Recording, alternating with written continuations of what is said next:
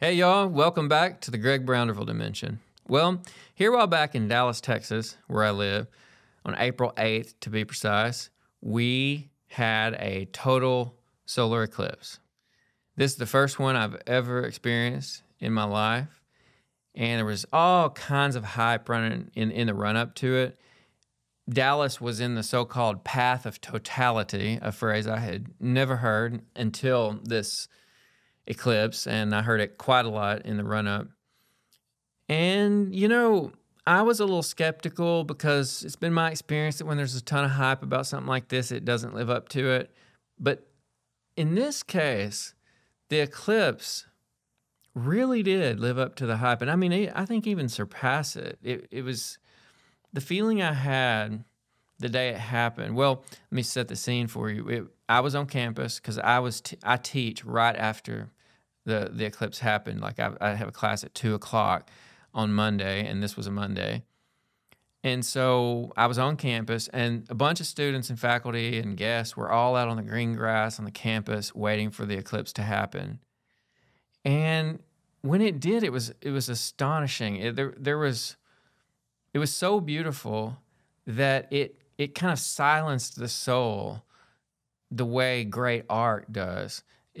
You forgot about hype. It was just you were in the experience. You were deep in this experience, in the quick of this experience of sublimity.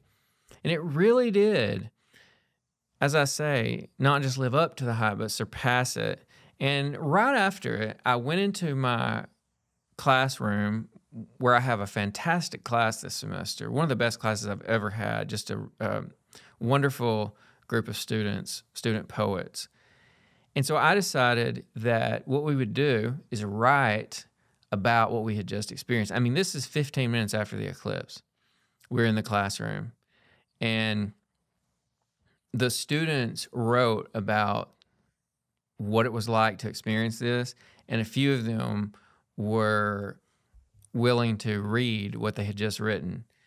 And so this is a kind of document, not just the eclipse itself. You can find photographs of the eclipse, but the way it moved people who experienced it. And so I know a lot of y'all were not in the path of totality, so you missed out on this. So I thought it might be interesting to hear from these students who wrote about this thing while it was fresh. And so I had audio equipment in the classroom set up. So the rest of this episode will be just audio. You'll just be alone with the voices and words of these talented, insightful students who wrote about their experience of the eclipse. Here it goes. My name is Jordan Young. I'm currently a junior at SMU. I watched the eclipse with three of my friends, two of whom are in this room currently. And that was really fun. We also spent a lot of time making fun of people who were actively looking up at the freaking eclipse before totality, and also were just wearing sunglasses, because that's not how that works. And yeah, it was mostly people watching, I think, for us before the actual eclipse, and people kept cheering and things like that, like as the clouds would part, and I would be really confused because I wouldn't understand why they were cheering. Like, it made sense, but it was also like, oh, well, that's not really what's happening, but sure, I guess. I wrote a small poem about the experience, and hopefully it's good. If it's not, that's okay too. Okay, eclipse, because I'm creative. It's a little odd that the eclipse was not the most amazing thing in that moment. I found it more astonishing to be sat on the grass on my friend's Tupac hoodie and eating wings she bought me. I could only laugh as one cursed another for being more able to shoot this moment. Had I been alone, I probably wouldn't have cared. I can't stand to be alone in a swarm. I could not be asked to witness this rare meeting, this momentary companionship, this lapse of solitude on my own. A few years ago, I really would have been alone. Yet my orbit has found me here with these people at this time. What a sight it is, the wide-mouthed darkness of a laugh surrounded by the glow of teeth. This midday night feels all aglow. This light is precious, and I don't mean the crown of the sun.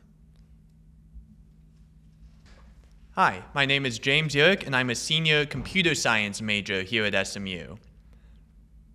The experience of the eclipse was rather interesting because it kind of started before today, because I had multiple family members who lived down in Houston came up here to be with my family during the eclipse. So we had dinner with them on Friday, and then we had dinner with them on Sunday night as well. But it was just kind of a nice time to get to talk to them again, because I wasn't with them during the eclipse because I had to be down here. But just having that time to spend with them before was a nice bonus, I suppose, that you could tack on to there being an eclipse, is the extra time with the family.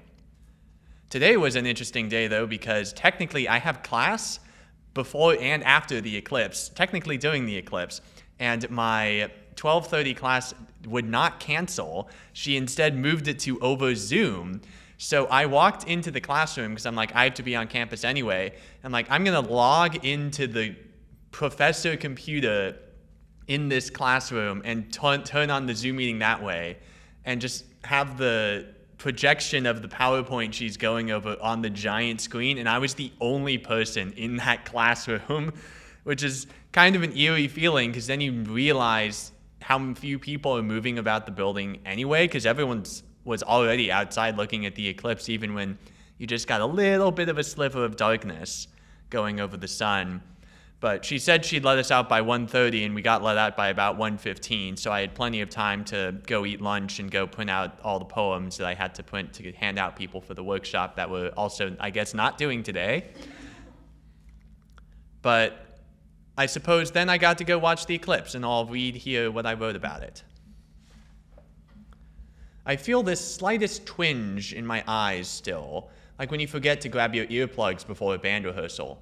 I tried to be responsible with the glasses, but sometimes I can't help myself. Maybe the clouds were decent cover, but I probably still got a little bit of eye damage. Worth it, though. They don't hurt really, so maybe it's fine. The things they tell you about what it's like don't do it justice. They say it gets dark like twilight or night, but when you start to see the streetlights coming on, you realize that they meant it.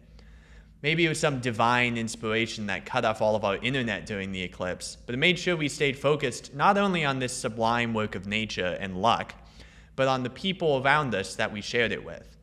In the moments before, during, and after totality, people were cheering and clapping, and I thought, who are you clapping for? God? I don't really know what the answer is, or if we should even try to. What I do know is that we are immensely lucky to have this world and our moon just far enough away to give us the tides, but close enough that we still have eclipses, so that just for a moment, we can all come together and remember how beautiful the universe is. Hi, my name is Trey. I'm an English major and I'm a senior at SMU, and we just watched the eclipse. I had the immense luck to be able to watch it with my roommate, who I've had for all 4 years of college, and I'm moving like basically right after the semester ends, so it's like probably one of the last times I'm gonna get to have like a really special moment to hang out with him. So that was really cool. But I'm just gonna read you, I wrote 3 little haikus that I'm gonna read. So the first one is, they're all named after songs that deal with an eclipse. The first one is called Black Hole Sun. Not total darkness, but a cigarette-burned sun, charred, impermanent. The second one is just eclipse, like the Pink Floyd song. A photo of an eclipse is like laughing in nature's face, no? And then my third one is Gotta Do Total Eclipse of the Heart by Bonnie Tyler. Do you think the moon misses the sun? After all, they meet once every never. So, thank you. My name's Ethan. I kind of forgot about the eclipse until like right before it was gonna happen. So for the first couple minutes, I was just sitting there by myself, just going, oh well. But then it was pretty cool. I was surprised by how much I enjoyed it, and similar to Trey, I have 3 haikus here that gradually take it more seriously. first. It was dark for like 4 minutes or something, but it was neat, I guess. The ring was pretty cool, but saying that, I feel like Sauron, you know? In time, I'll tell them the moon devoured the sun, and the world was still. Hi, I'm Anna Nemchek. I'm also a senior. So I didn't know the eclipse was happening until Friday, because me and my friends went to Sonic, and apparently they were giving out free of the sunglasses for free if you bought their like special solar drink or whatever. Didn't do that. I actually got my glasses for free at the mall, so hell yeah. So I actually saw the eclipse that happened in 2017, so the poem I wrote is kind of a little bit about both of them. So in 2017, the world went dark. People drove around like worker bees, escaping their mundane mornings for a celestial afternoon. 3 hours were spared for a day, one way, to experience a once-in-a-lifetime phenomenon. In 2024, the world went dark. People flew here like ducks migrating for a singular afternoon in the new Texas heat. The promised hidden sun sight almost hidden completely by unwanted forces.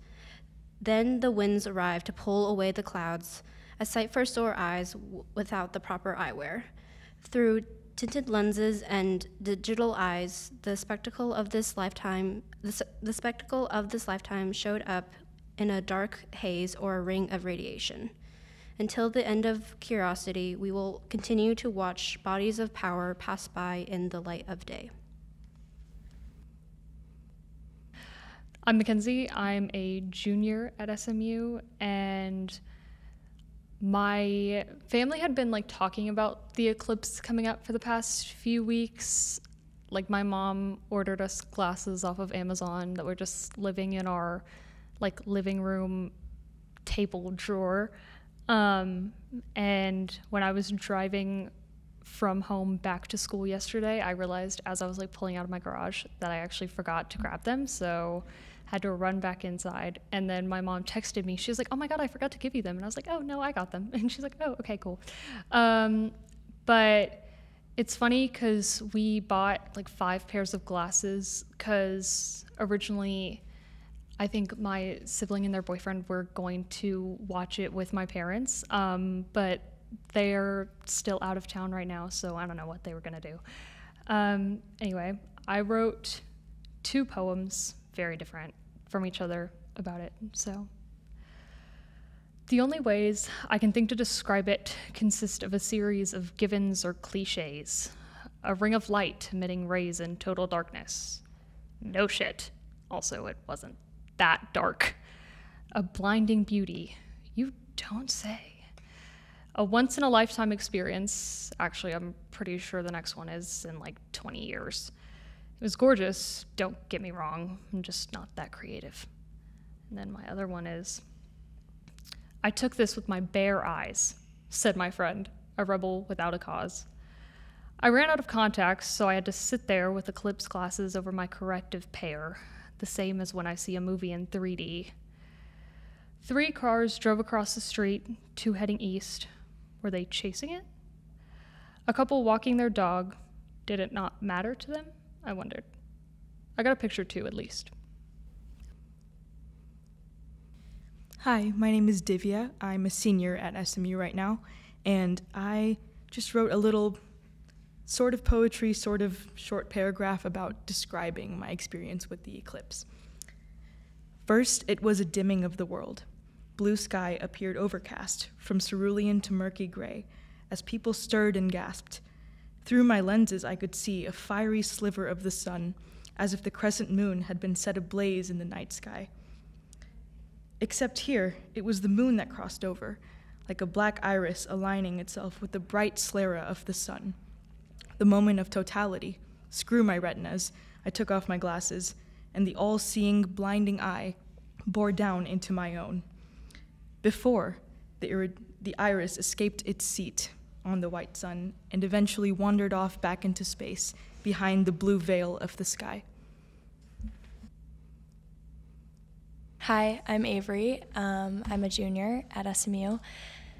I think, well, I'm a very sentimental person, so of course I read into this whole thing happening today. And I think it just made me think about how everything had to line up in my life to see it. And so I kind of wrote about that. And my handwriting is kind of messy, so I might struggle through this, but okay. All right. I was born on March 30th, 2003 in Leesburg, Virginia, to a complicated family that liked to pretend simplicity. There was a blizzard on my birthday. I grew up very cowboys and Indian style, rock-to-rock jumping, Junebug summers. We moved from coast to coast, picking up pets and little friends along the way.